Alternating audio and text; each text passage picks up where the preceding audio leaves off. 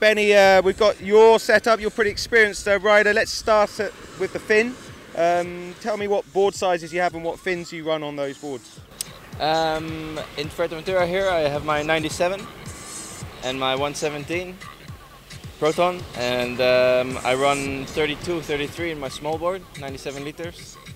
And in my medium board, which is 117, I run a 36, 37, 38 for light wind.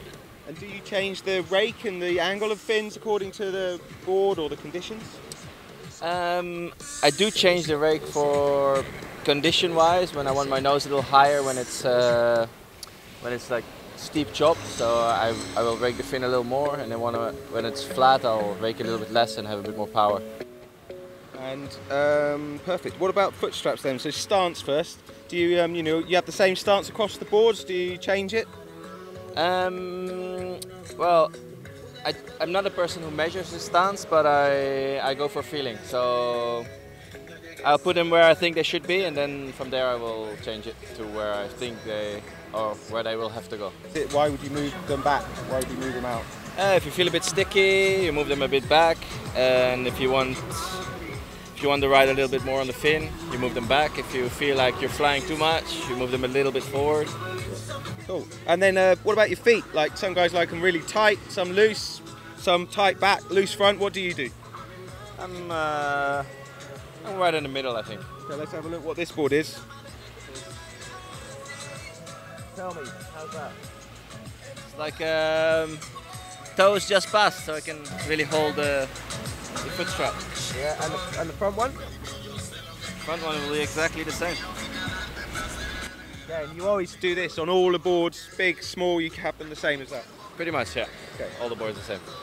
Deck plate, constant position, or are you always tweaking the deck plate? You're always moving it forward, back? I'm moving it forward and backwards with the conditions. And again, what's the thinking? I mean, do you have a sweet spot on all of the boards, or is it always something you move? Well, the sweet spot is the middle, usually. Where it is now. Yeah.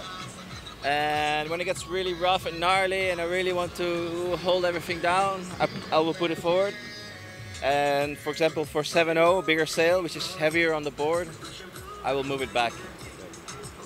And then let's move on to the rig. You know, explain how you go through the downhill process when you're starting out with a new sail.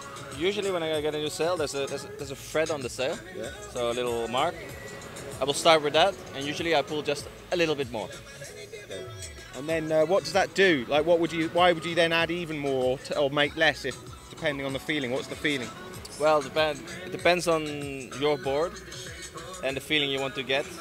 So if you pull more downhill, your board will be looser and more flighty.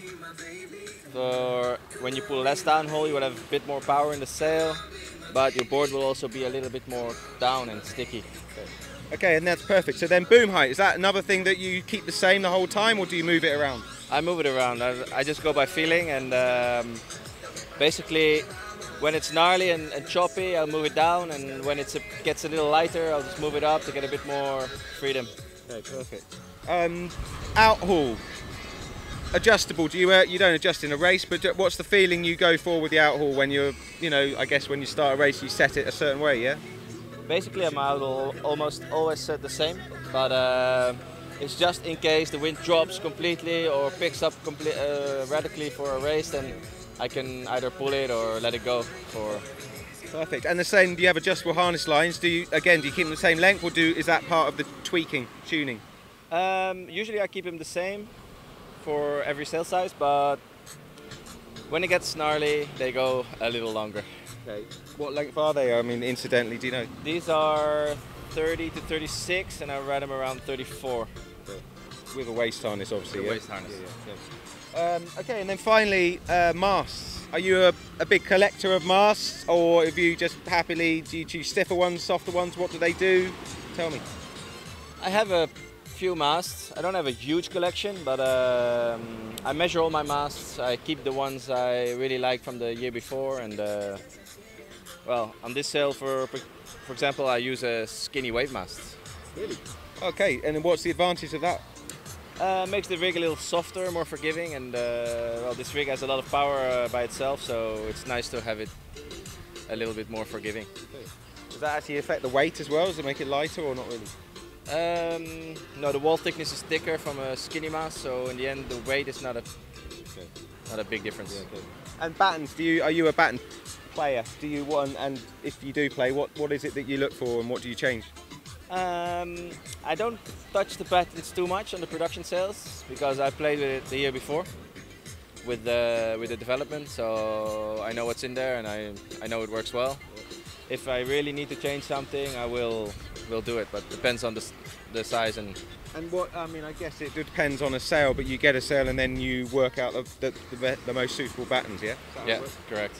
So, and what is it? Glass does one thing, carbon something else? Yeah, one batten needs to be glass. If the batten blows up when you're sailing, you need to put a carbon one, and it's like just go by looking at the sail and feeling. Yeah, okay. Cool. That's it, man. Perfect. Cheers. Good job. So thanks for watching Windsurfing.TV. Thanks to all the members. You are making the channel happen. I know I keep saying like, yeah, Ben, boring, but you really are. 20 quid, 30 quid, 50 quid, whatever you can spare for the whole year to support Windsurfing TV. It definitely helps. And like I said, you are making this channel happen. We've got lots in the pipeline and we're looking forward to it. So subscribe as well on YouTube. We're over 20,000 subscribers now. Click on the videos up here, over here. And join us for more action on the channel.